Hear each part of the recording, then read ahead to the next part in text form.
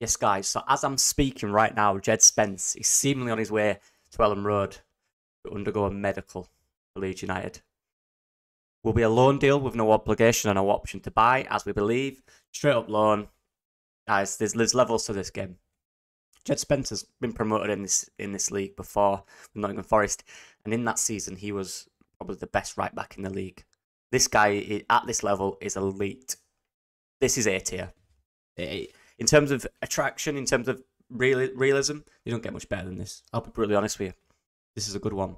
I'm doing it now before he's even signed. Hopefully he does. Hopefully it doesn't get hijacked. But let's just get straight into it because this one is this one's exciting.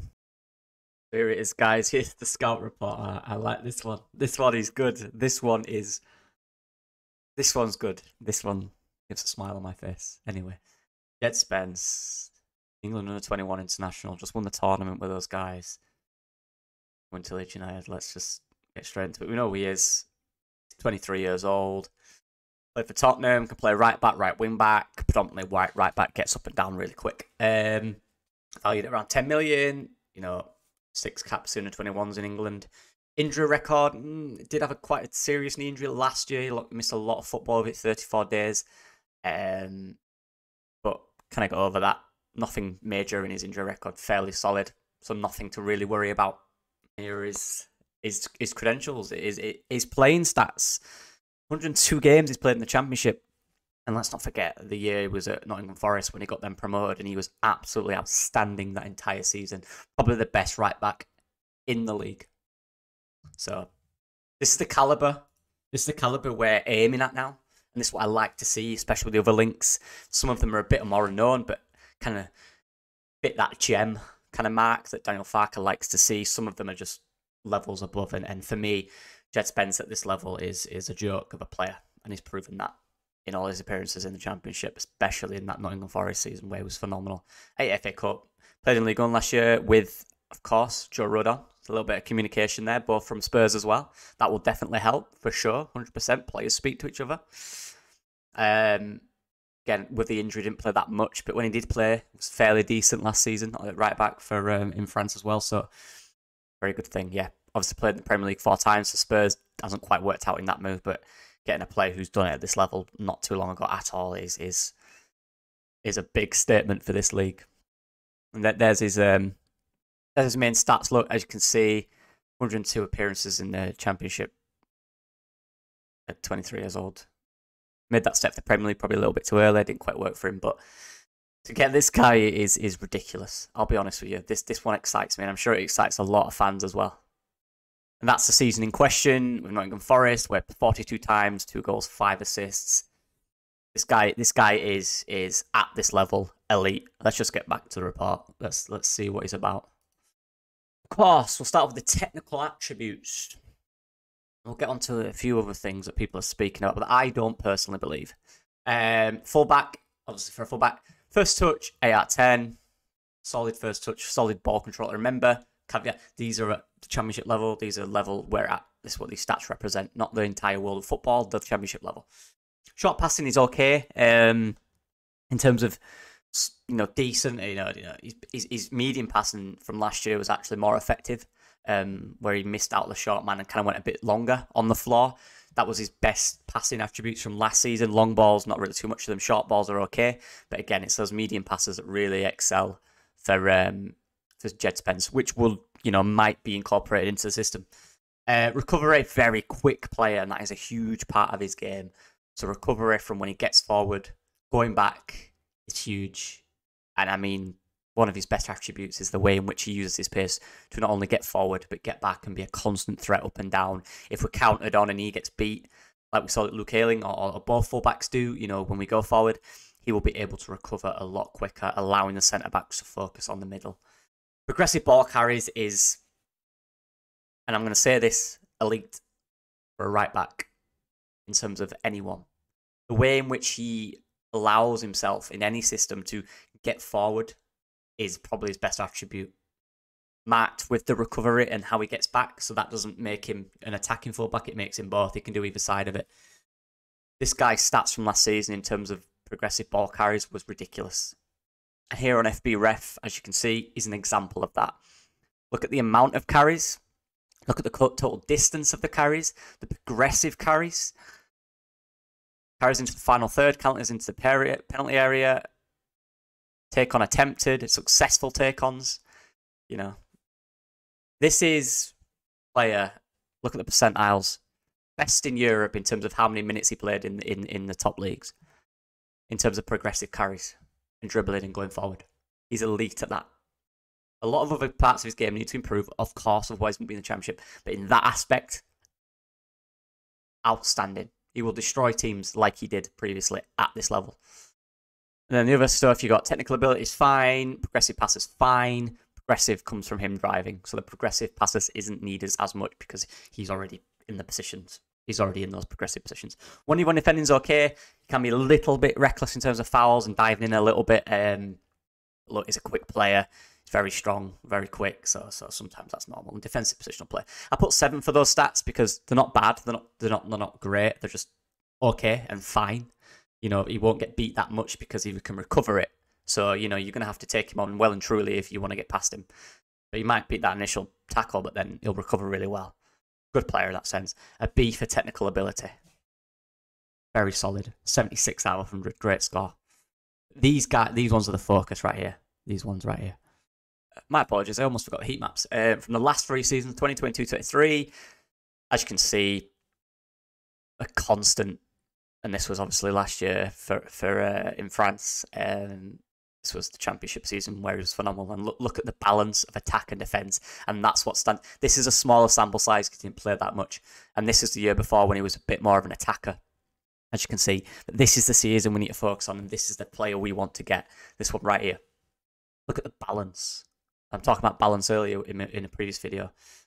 Look at the balance in which he gets forward and back. It's not someone that's going to overcommit forward and not get back. The recovery and speed of him allows him to get back in his defensive positions.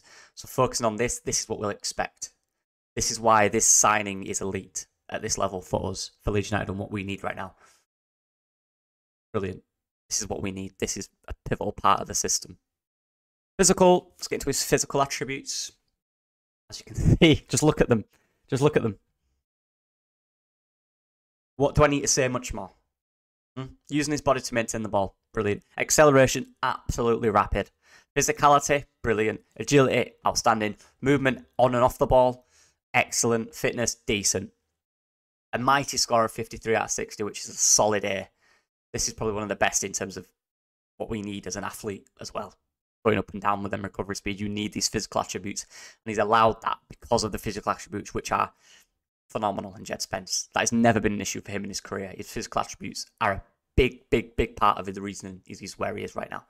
Psychological. Yeah. And again, look. And this is what I want to talk about because there's been them words that get pelted around too much with footballers, and that's attitude. And for me, every footballer has attitudes. Every single one of them. They are at the elite sporting level. You don't get to where you are with any sort of attitude. Djed Spence for me is a competitive guy who wants to play football at the best level he can, and I have no issue with that, and we shouldn't, because similar with a lot of players in this side, he believes in himself and he believes in his ability, and so he should, because he's very good at it. Now, certain managers won't like that, and that's just a fact. Certain managers don't like people that have that kind of ego or show that kind of ego or express to them they want to play. They think they should be playing. And we just like it's people like Pablo Hernandez, who, when he didn't play, was not a happy bunny, or when he came off, often would react on the bench. This is fine.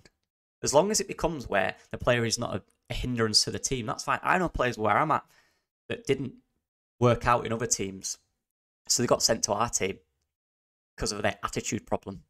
And we had zero issues with them because the coaches we have and the coaches we had then, we could deal with people. Everyone's different. I love Djed Spence's attitude. It reminds me of a lot of footballers. Some we have in this team. People talk about Joe Perreault. He'll want to play every game. You think if he's not playing, he'll be happy? No, he'll be telling the coach, I want to play every game. I think Daniel Farke's smart enough to deal with these type of people and actually use that as motivation for them to get into the side. I just want to quill that one. I don't believe that's true. Every footballer can have a strop. Every footballer can get in moods. Every footballer can have arguments. It's how you get over that. And the fact that he's had few successful seasons in the Championship, including under Steve Cooper, who for me I believe is a good man manager, in which he was phenomenal. Makes me believe that under Daniel Farke, we will get the best of this guy. So I just want to calm that one. But yeah, there we are. They're the psychological attributes. Persistence, I like his persistence. That's what I just spoke about, the way he continues to go with it. Leadership, not a clear leader, but probably one who could have a little chat on the pitch. Not a clear leader, young lad still, but has experienced this level, which is important. Calmness, yeah, he's a calm guy. Nothing phases him. He knows the game. He knows what he's got to do. Reading the game tactically.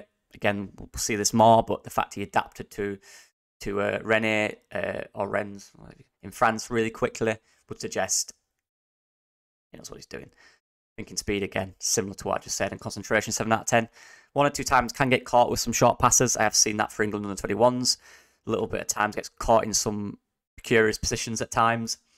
You know, that little bit of understanding sometimes. Oh, I shouldn't be here. But yeah, this guy's a top talent. 53 out of 70.